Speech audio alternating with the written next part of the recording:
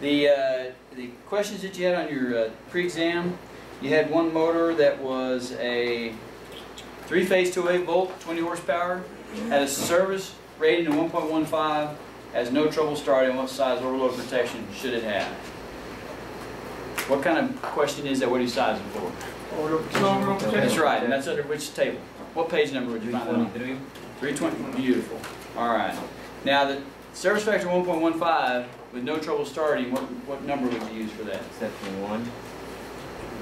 No, that's not dot 52. I'm sorry. Did y'all say page 323? Yeah. No, that's wrong table. Talking about heaters, overloads, right? Overload. Sorry, I jumped too quick at the page number because I had too many people say the same thing. It's not a good thing. 319, right? No trouble starting means that you're in the standard setting. 319. Page 319, that's going to be, for a service factor 1.15, what value? 125%. 125%, and then round up or down? Down. Down, exactly. The next one you had was what size THHN wire is needed to supply 120 volt, 2-phase, single-phase motor, excuse me, 2 horsepower single-phase motor with a 45 degrees Celsius and a surge factor of 1.10. What page would we be on for that one? What were they asking for? They're looking for wire, right? Does the service factor have anything to do with wire sizing? No. Absolutely not. Right? They put that in there just so that you'd be on the wrong page. If you'd been on the wrong page, if you were paying attention to a service factor of 1.10 and an ambient temperature rise of 50 degrees, what value would you use to size a heater? What value would you use to size a heater for that same motor? 115? 115%, right? 115%. So if you're sizing wire at 125%, if you're on the table dealing with where they're trying to put you, on the heater table, you're using 115% to size wire. You see what I'm saying? Wrong answer.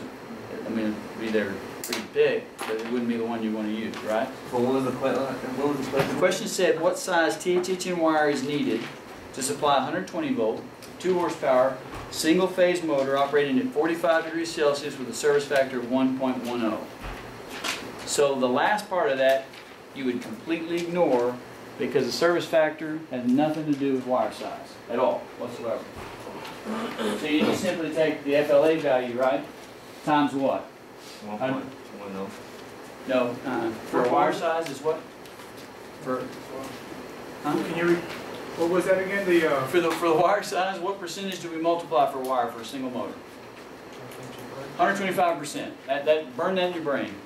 A single wire for a single motor or a single branch circuit set of wires for a single motor, 125% of the table value every time, right?